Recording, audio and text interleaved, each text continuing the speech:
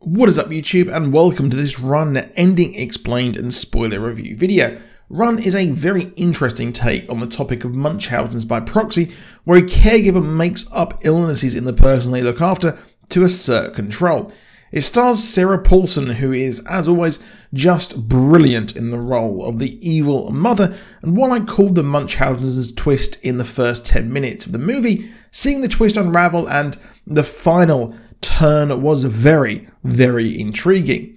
The movie opens with Sarah Paulson's character as Diane, a mother who has just given birth to a seemingly premature baby. In a particularly harrowing moment, the child is trying to be resuscitated and then is in an incubator, but we don't see what happens after. At the end of the movie, we learn the baby did actually die, and Diane goes to steal another baby to raise as her own, which is her daughter in this movie.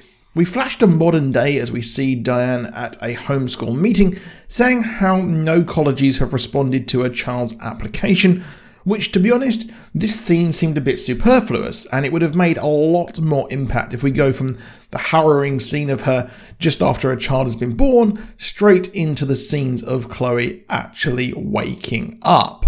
We learn that she is disabled and really has a lot of ailments, and such as diabetes, and requires daily physio for her legs. She's also given a cocktail of drugs by her mother for her various ailments, and she's allowed one sweet as well due to her blood sugar.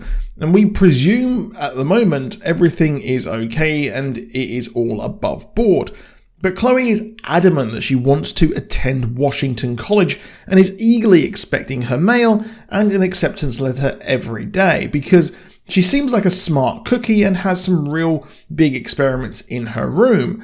But her mother gets the mail every single day, hinting at the fact that her mother kept her acceptance letter, which is what we saw at the end of the movie. She even at one point had her engine on and her car doors open just to intercept the mail fast so Chloe doesn't realise that she has been accepted to college. One day her mother does come home while Chloe is studying and she rushes in to sneak some sweets, which is probably causing the fluctuations in her blood sugar, but she doesn't seem to have any issues with this other than the little blood sugar readings say high or low.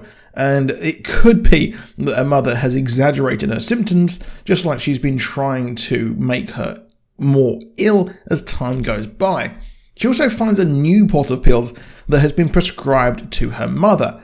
However, soon she is actually given this pot, and it's interesting because Chloe mentions that, well, she thought they were for her, but, well, later she tries to get the pills and see what they are, but it has actually been relabeled and it says her name on it, and it's a very interesting one as she starts to stash them and goes out to find exactly what they are as she is incredibly suspicious. She heads down to the computer to learn what the pill is, but, well, the Wi-Fi is down, and, well, on the surface, yeah, the Wi-Fi might be down, but her mother is in the kitchen behind her in a very creepy blink and you'll miss it moment, and it's a hint there that the mother knows everything about the daughter and there are some very scary secrets hidden. Her mum pretends the next morning to try and get the Wi-Fi fixed, but it won't be fixed for another month, as Chloe becomes increasingly desperate to find out what the pill is and attempts to call the pharmacy only to be recognised, but then calls a random number and asks them to Google what the pill is.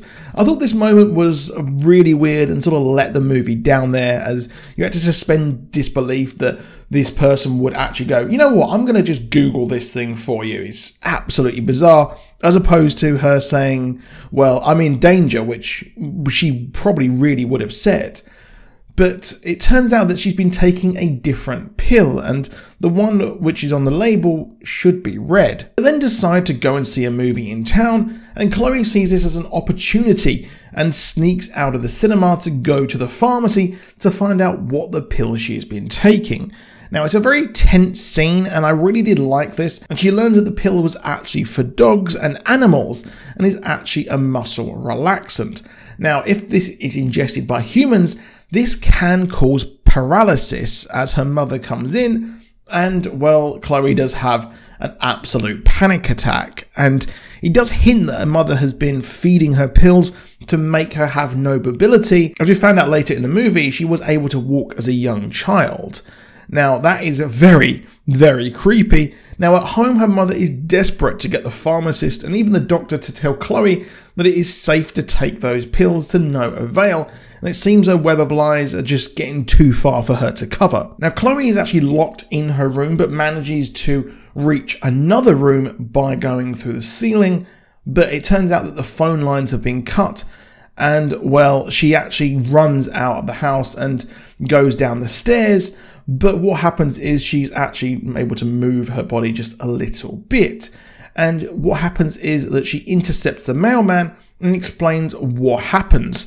Well, he kind of believes her and says that he'll take her to the police station or the hospital, only for the mother to arrive and stab the mailman with a syringe and take them back to the house.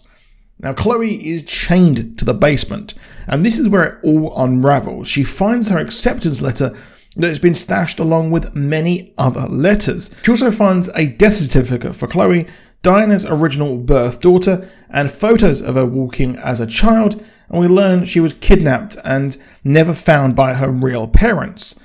Diane tries to inject her with paint thinner as Chloe escapes and manages to take some household substances, as she says that, well, you need me, and yes, she does, because when we get to the hospital, it's hinted that Chloe has had multiple different doctors, and it seems that, well, as time goes by, they start to maybe get close to finding out who she really is.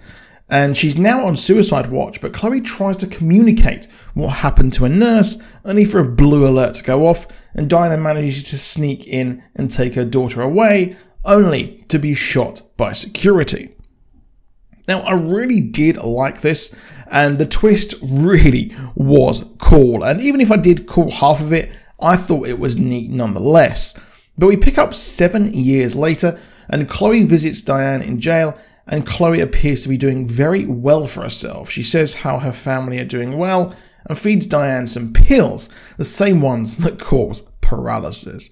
Now, I really did enjoy this movie, as it was tense, and the young actress who plays the daughter was great, and Sarah Paulson playing the creepy, controlling mother was done with minimal acting, which I think really is needed in a movie like this. But nonetheless, it is well worth checking out on Hulu, and I'm not really sure where you find it in the UK, and that is that. But I will be having a video on his Dark Materials tomorrow, and there will be another Crown video as well. But that is it. Please do drop a like down below. Please do subscribe with notifications on, and I'll see you soon, and goodbye.